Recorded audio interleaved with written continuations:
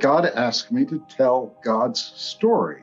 By a lot of high theology and philosophical analyses, God doesn't have a story. God is eternal and changing. So this was a bit hard to take in. Does it make sense to you that God has a story? Oh, yeah. Jews have lived for a long time with a personal God, and they do have a sense that God has feelings. God can feel misunderstood. God can threaten. God can cajole. He can do a lot of things that we can do. And he can also be talked out of things he was about to do, as Moses and Abraham do several times. God is approached straight on.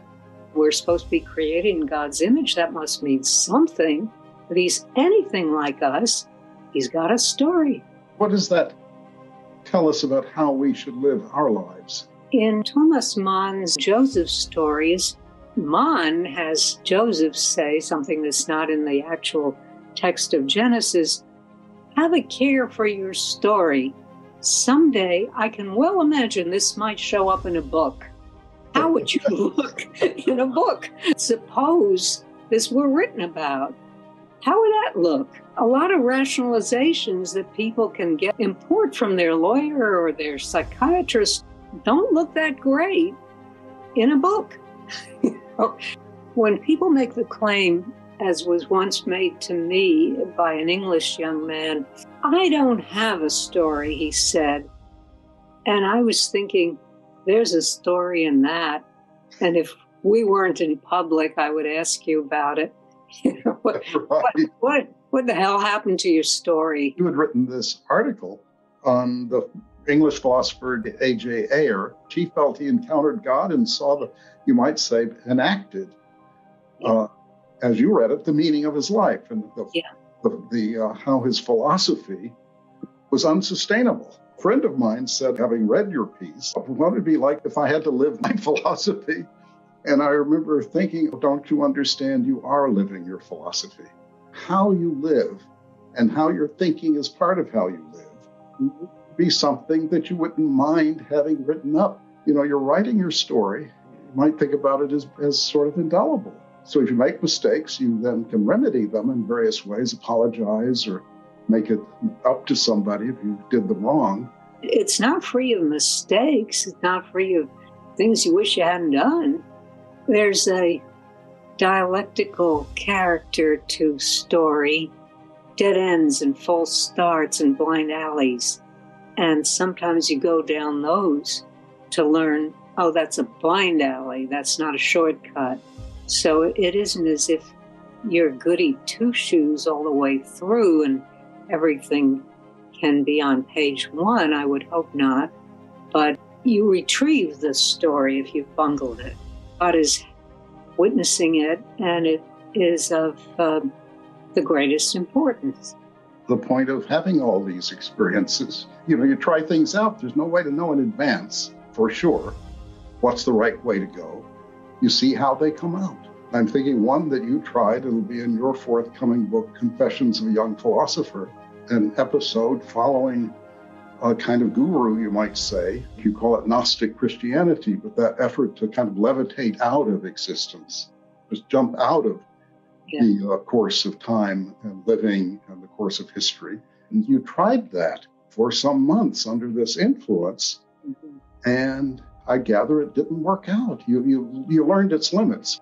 Yeah, that's not to deny that life can be subjectively close to unbearable, so that you really want to jump out of it, one way or another, by embracing some delusions that you half know aren't true, but put you in a more advantageous spot than you feel you are in, avoiding misreadings of the life plan of our stories. Don't have a recipe, but one has to respect the story. If you've taken a wrong turn, you have to make your way back. Filling that gap of spiritual yearning, I guess answering people's existential crises and spiritual yearnings. Not all spiritual forces are from God. And I was wondering if that related to what you were saying at the beginning, Abigail. It seems as if you're being told to report on the inner life of God, on what it's like to be God.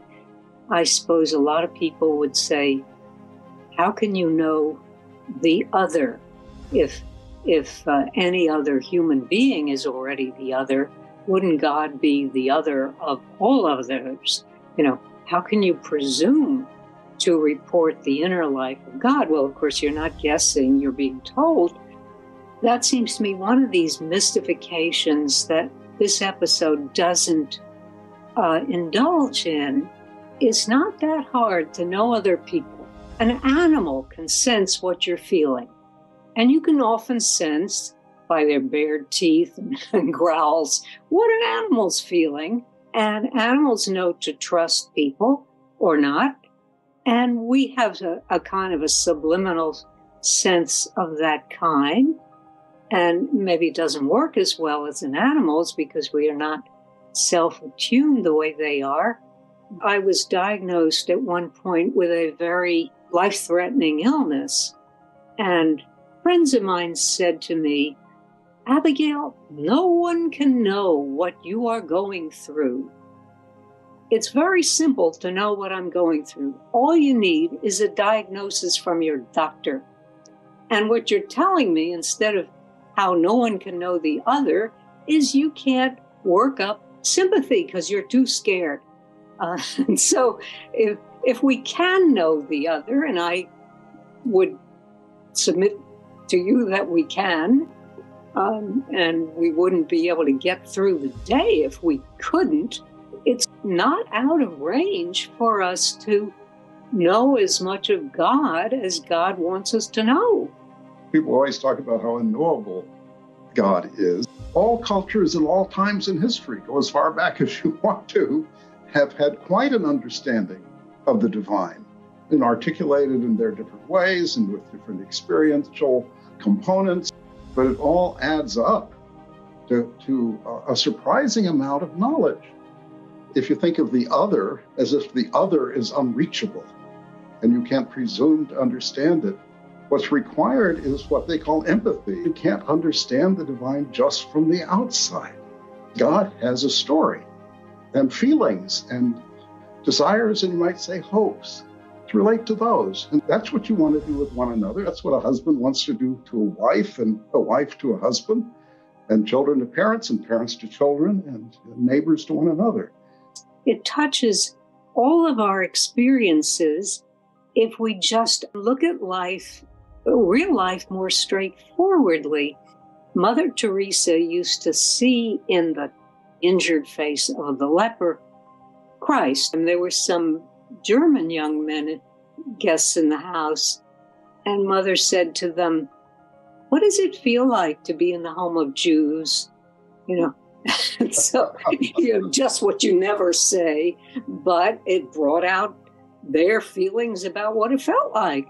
And that to me speaks more of personal love. And God has said to you that God feels personal love for us as we are, and more than Mother Teresa, God bless her, and her seeing Christ. I'd rather her see Abigail than Christ.